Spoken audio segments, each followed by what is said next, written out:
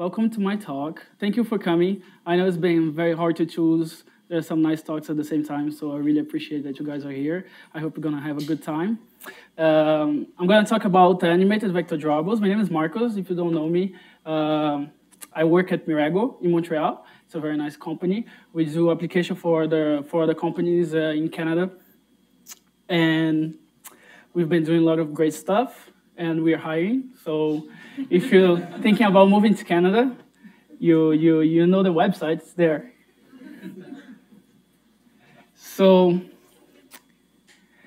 I'm going to talk a little bit about vector drawables at the beginning, because I want to make sure that we're on the same page. There are some things that you need to know and understand before we get to animated vector drawables. So at the beginning of everything in Android, we had the shaped drawables. We still have them. They're still nice. We like them a lot. And they're very easy to use. And the nice thing about it is that it scales very well, and you can do some nice stuff, but it is very limited, right? You can do rectangles, you can do triangles, and that's it. And then we have the state drawables and transition drawables we use every day. I hope you use it, and they're super nice. Nowadays, we do have something better, and there is vector drawable. It was introduced with Lollipop, and it's similar to SVG. Actually, it's based on SVG, but a bit more limited, because SVG is a very complex. There are very complex protocols and patterns. So Google said, we don't need everything that SVG supports. We just need some stuff for icons and all those stuff. So we're going to do the basic that we can do for vector drawables. And they also scale very well, and they can be more complex. So this is what a vector drawable looks like. We can have the vector with its height and width, and we have the group, and we can have path. And that's where the magic happens in the path.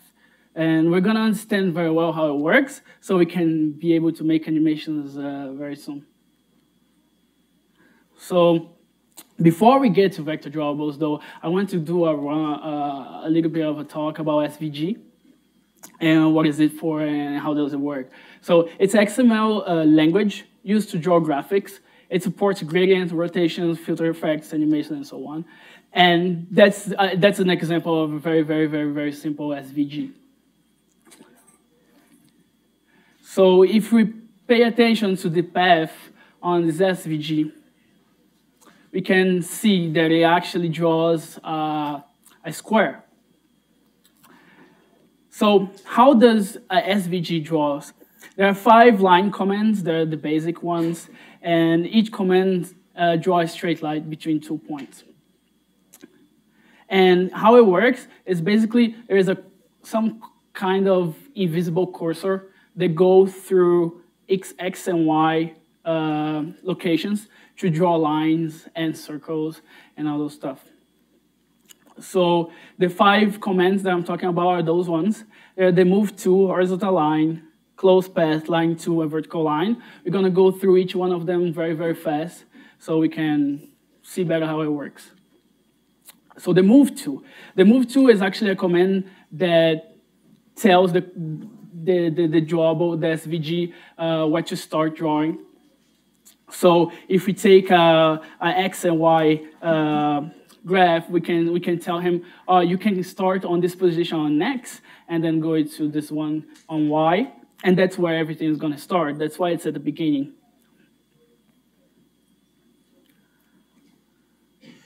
So once I say that my cursor is at 10, position X 10 and Y 10, I can then start to draw stuff. For example, the H. I can use the H property command to tell him, look, draw me a horizontal line until the position 90 on that graph. And then I can use V, which is for vertical line, to draw a vertical line until 90 in this case. I also can use line, and line is a little bit more straightforward. I can say many lines, one after the other. So in this example, I'm going to say, go back to position 10 on X, and then go to position Y on 10. And it will draw the line like it should.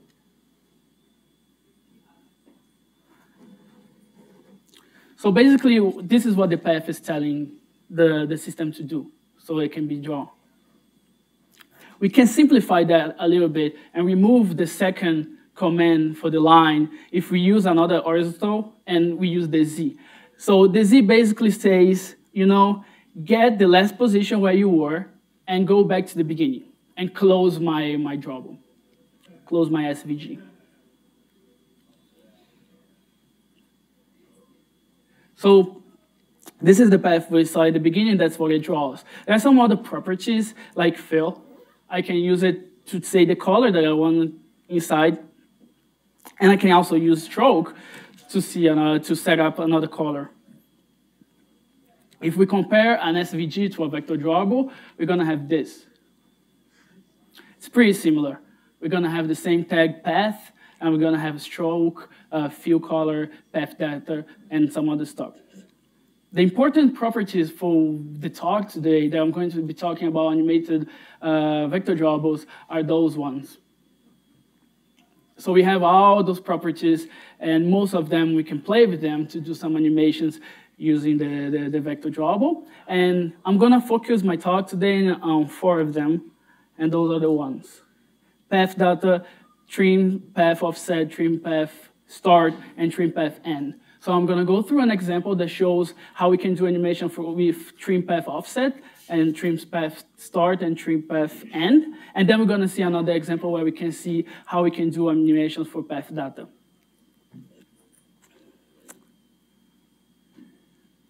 So animated vector drawables. The coolest thing about animated vector drawables is that we can play with the very little detail of an image. Like those animations that are on the screen right now, they all can be done easily with vector drawable just by telling them where to go, how to rotate, and how to move.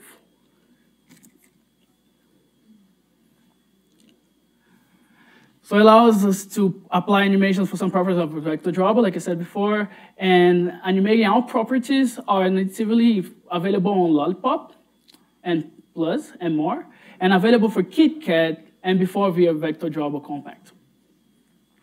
The only thing that is not available in the vector drawable compact is the path data animations. That is only Lollipop and more, but it's still worth to take a look at, since Lollipop is taking everything as minimal, almost soon, we hope. So the properties we will cover, like I said before, are those ones, and let's start with this example. So this is the animation that we're gonna go through and to be able to do, and how can we go and have this effect on our app. So basically, we start drawing at the beginning, and the line goes, and it finish the drawing, and then it goes away. Like if it's a pencil that it's drawing on the screen. And everything is done just by vector drawables and uses the trim path start, trim path offset, and trim path end. So where is the trim path start? The trim path start property is the fraction of the path to trim from the start. So it's basically where it's going to begin to be drawn. The path end, it's where should I go? Until when should I go on my drawing, so I can draw my stuff. And it can run from 0 to 1.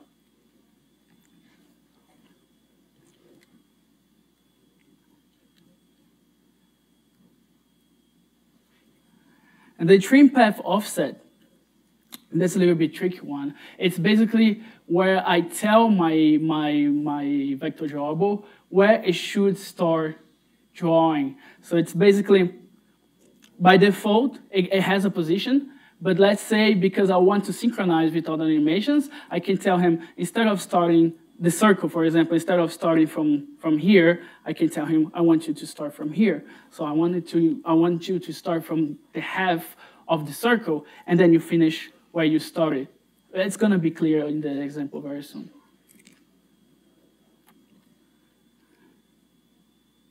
So I want to do a live demonstration, and I hope it's gonna work. It never works, but we'll try.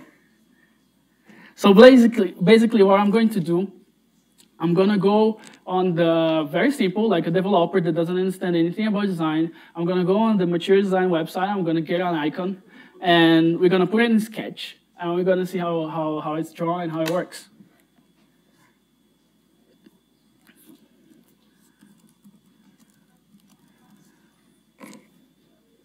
Oops, you guys are not seeing. So this is just for showing that anyone can do it. You can do it at home, and you can do it yourself.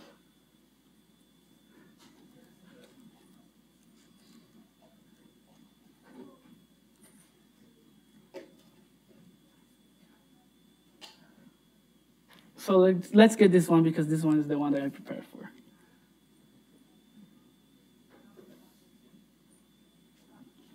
So I download the SVG, and it magically appears on my sketch, because I don't have everything ready. No. It's all live.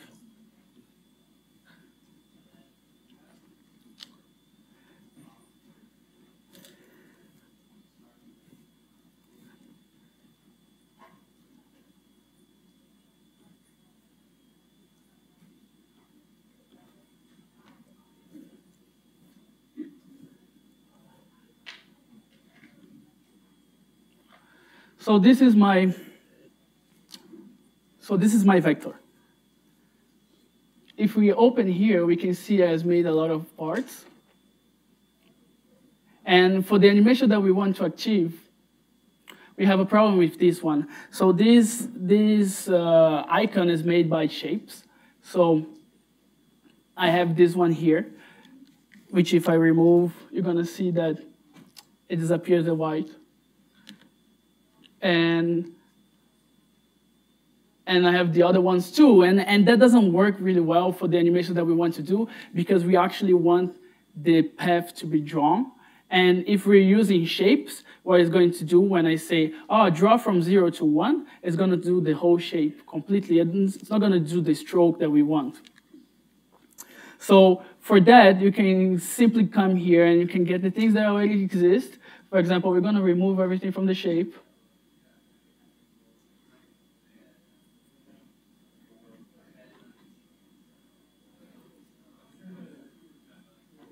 And we're going to delete the things that we don't need. For example, I don't need this big one.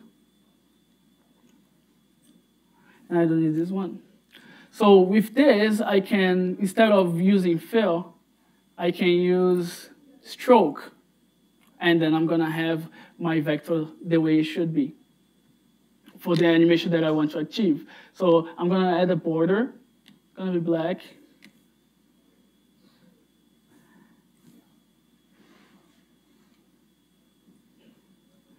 And then I can do the same thing for this one.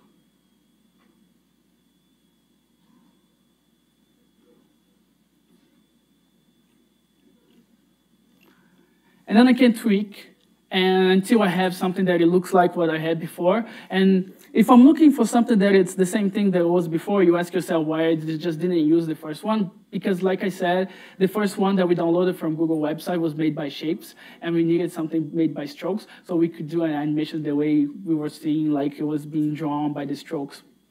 So after some work and after some tweaking here and there, you're gonna have something like this. And if you pay attention to the animation that we saw before,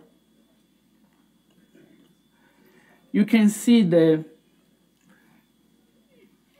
the line starts and it has a connection. So in the middle, it passes through the head and it goes to the body and it has a connection there. That thing, you have to draw it yourself. So I already did, and it's very easy. You just have to create a line and put the connection the way you want. And then, and again, you can say whatever you want. You can do whatever you want, the connection that you want, the way you want. So once you have this, you can get it and just export as a SVG.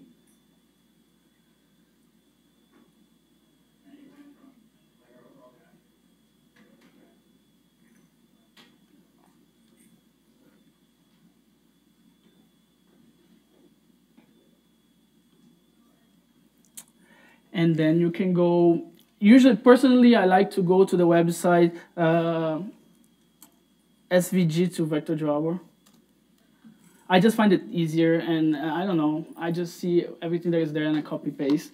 But you can also import from Android Studio. So you can go there, you can open your SVG, and you can import directly to Android Studio. It's going to convert to vector drawable.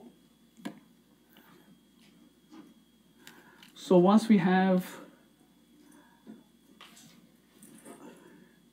our fine SVG, we can just drop it here in the website, and what it's going to give us is this.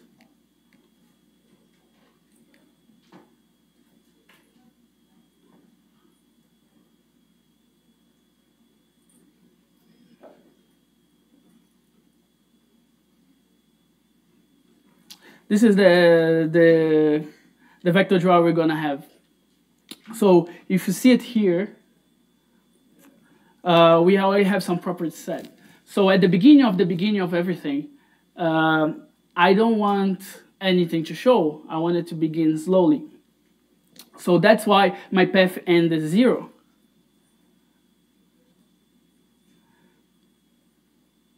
Maybe in presentation mode we can't see. So if I change my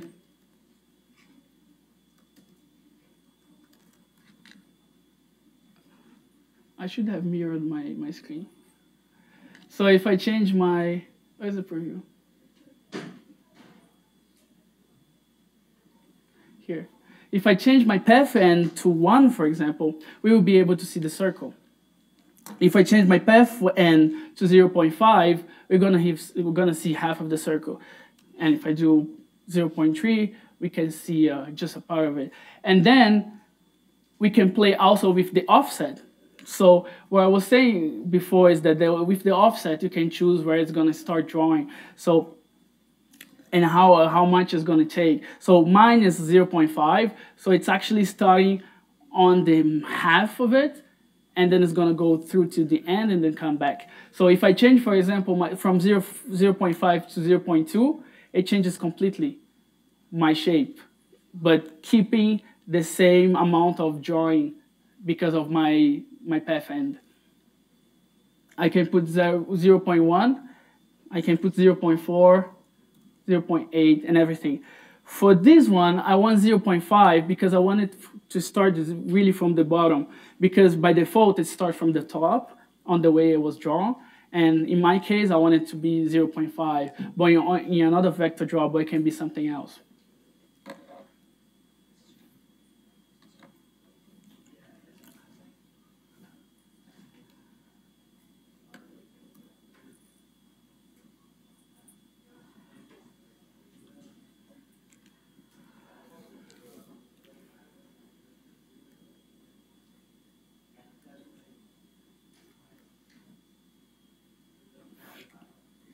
So like we saw before, this is the vector file. We can set stroke color, stroke width, and add the other properties that we talked before. And to have our animation, our animated vector drawer, we need 3 components. We need a vector, an animated vector, and an object animator. So basically, the vector is your image. The animated vector is what is going to connect your animation to your vector. So it's what's going to say, on this part on my vector, I want it to do this. In this other part, I want it to do that.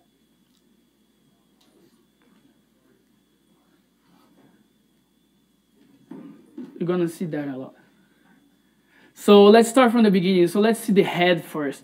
So I have my path data to do my head. I have this stroke colors, which is wide, and I set my width and everything. My trim path end at the beginning is 0 because I don't want it to show anything. And like we saw, I wanted to start from the middle. So it's 0.5, the offset. So this is very important because this is what it's going to tell where it's going to start, and then you have to do all your animation based on that. The next one, it's the body.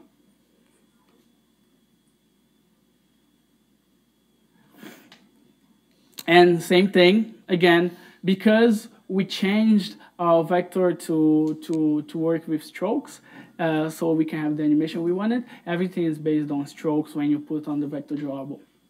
Same thing, we don't want anything to be shown at the beginning, so trim path end is 0, and the trim path start by default it's 0, 2, so 0 to 0 it doesn't draw anything.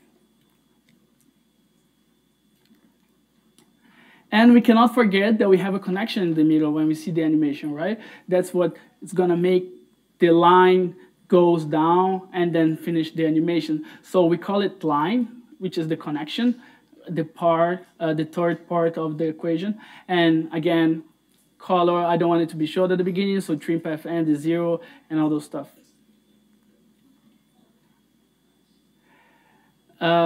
So let's get to the animations. So the second component you want to have is the animation, and that's very, very, very important. So here, you're gonna say which property you want to animate on your vector. So in the case, I want my vector to be drawn, so I want to animate my path end, because that's where I'm gonna make it go all the way like this.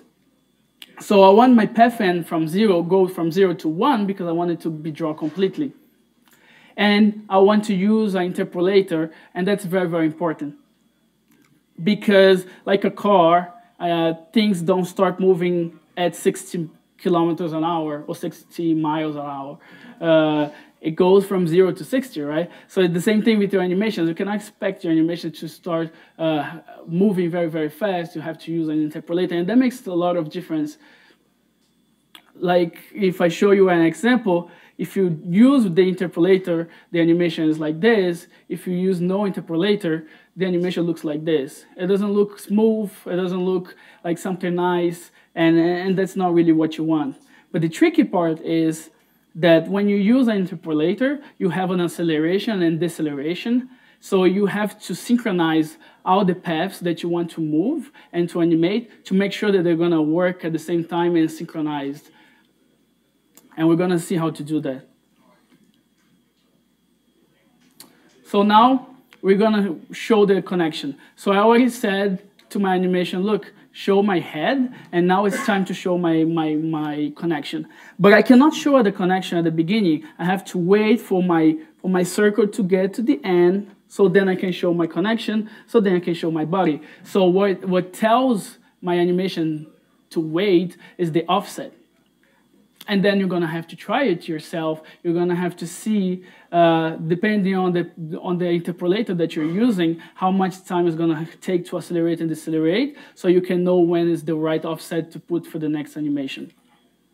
In this case, my connection animation is linear. It's interpolator, so I want the velocity to always be the same since the beginning, because I already had the acceleration on the first part of my head. So right now I can have it on the same velocity, and it keeps like straight.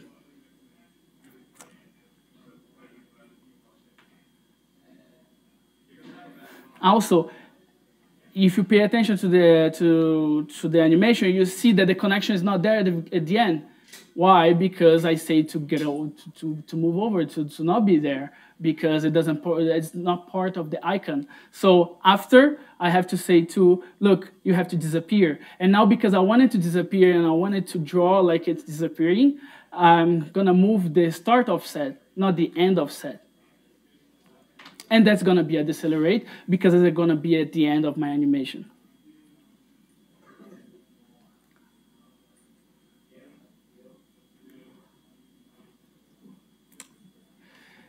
And at the end, we're gonna have to show the body. Again, I'm using a start offset to synchronize to make sure that it's gonna start at the same time. And I'm gonna go from value 0 to 1.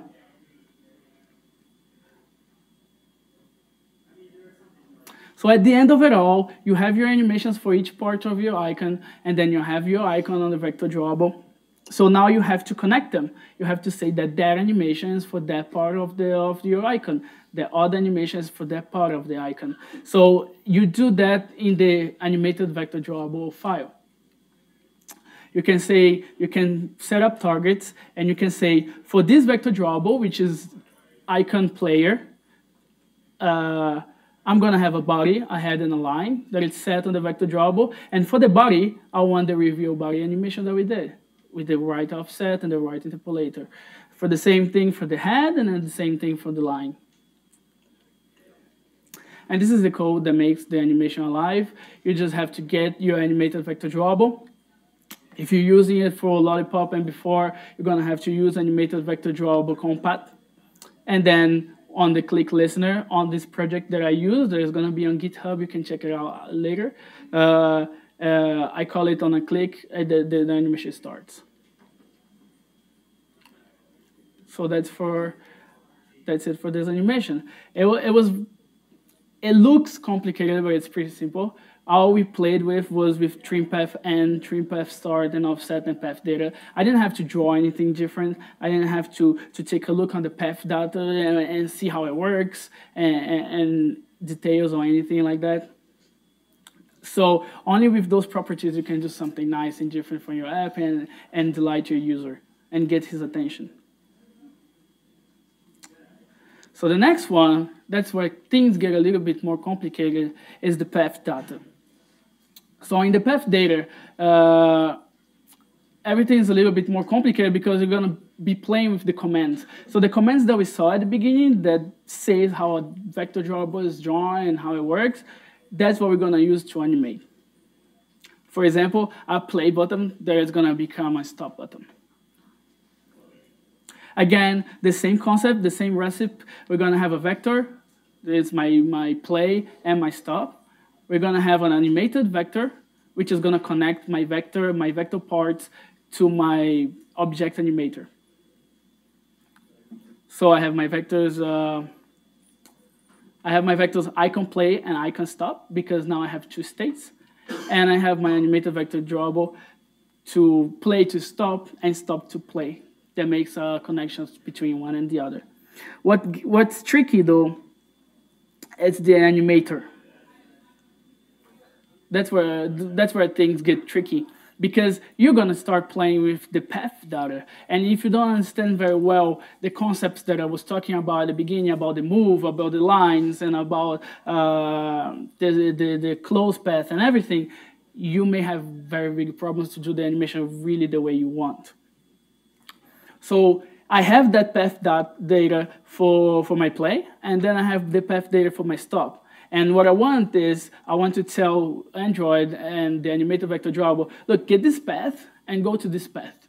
So it basically gets each command of the path, and it just makes it go to the one that it's on the other end, and automatically things get animated on the way.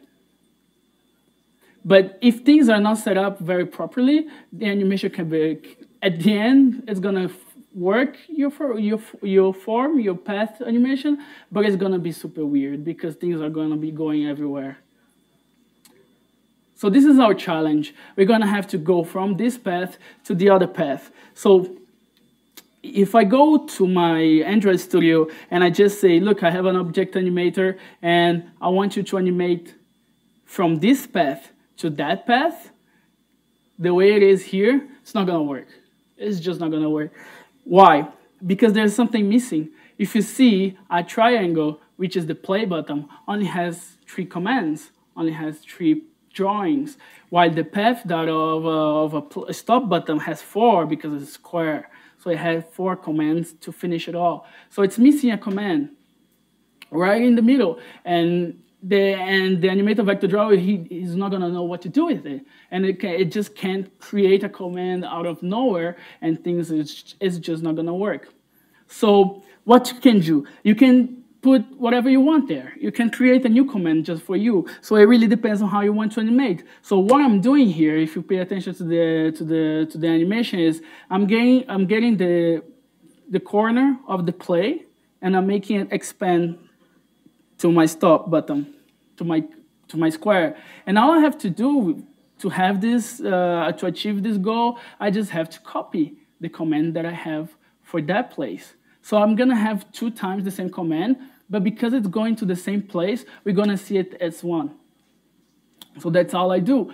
I get the line that goes to the corner of the triangle, and I duplicate it where the point is where it's gonna draw my square. So at the end, once I have my path data from the beginning that matches the path data of the end, I can do my animation. So I can do my object animator, and I can easily say, look, it's going to last 300 milliseconds. I want you to use accelerate and decelerate, and I want the values from these commands to go to those commands. And because I have the same amount of command, Android is just going to make it go from one value to the other, and the animation is going to happen. All I have to do is say that my animation type is a value, it's a path type, and everything is going to work.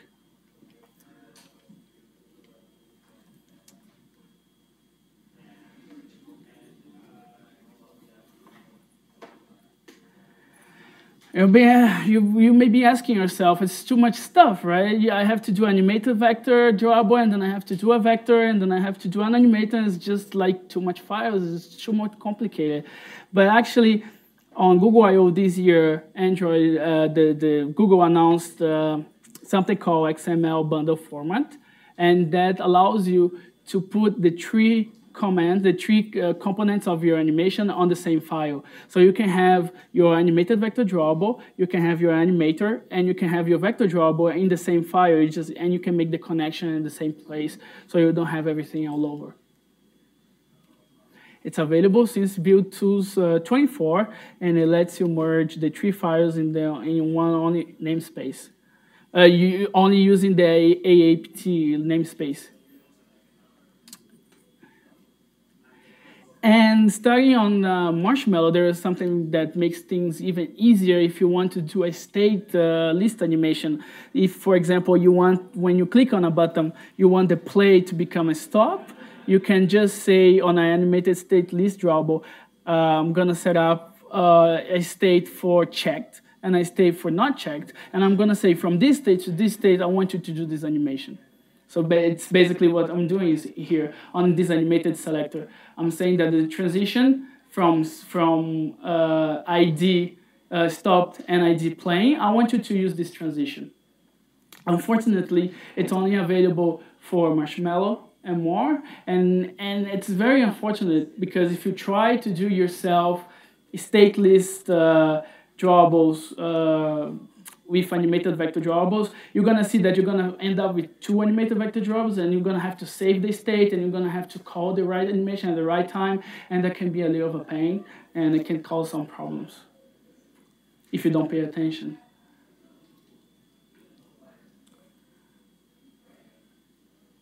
So animated vector drawables allow us to delight our user, and better than that, it allows the user to pay attention to what's important. So animation always catches the eyes of the user. So if you have a new app and you want them to pay attention to something and to make sure they're going to use some feature, that's something that you can use to grab their attention and to make them like it, your application. And they look complicated and they look hard, but they aren't really. You just have to try it yourself. They're awesome. That's it, a short sweet. I hope you guys learned something today, and if you have any questions, I'm up for it.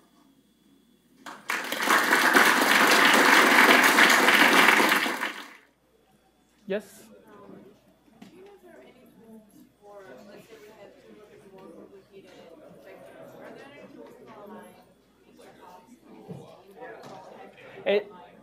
I know there are some tools, but I do everything in hand. It's a little of a pain, but the end result is really nice. Yes? Sorry? Okay, so if you're looking for the GitHub, the code is going to be available tomorrow. So you're going to be able to see the animations that I showed you today. So my GitHub, I forgot to put on the slides, but it's Marcos Paulo, just like my Twitter.